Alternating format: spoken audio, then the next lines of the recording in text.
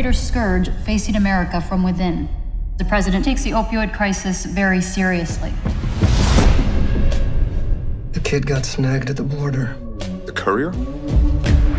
Took a year of undercover work to get this far. Maybe it's dangerous to press a big sale now. Yeah, but what choice do we have? Our product will be the first truly non-addictive painkiller. What the hell is going on? All the addiction centers are lighting up. And then by day 10, they're dead. I'm looking for my son. Were you aware of any issues with your son? Like what? Based on your results, you want Northlight to pull their billion-dollar drug. It can cost you a hell of a lot more than your teaching job. You've got to have a plan. A plan for telling the truth. Careful. Should this kid get an itch to name names, it would be unpleasant for everyone.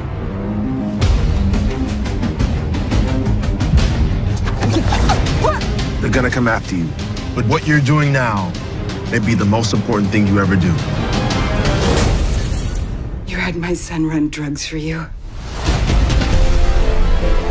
This is the biggest public health crisis since tobacco. It's not our responsibility. Then whose is it?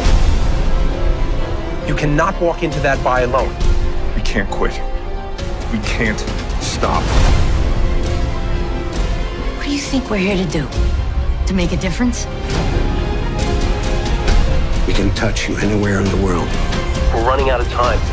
Last chance.